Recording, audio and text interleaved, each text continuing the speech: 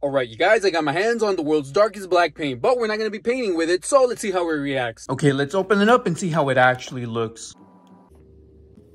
Okay, so once it dries up, it does lose its shininess and it does look pretty dark. Now we'll add some white glue and see what happens.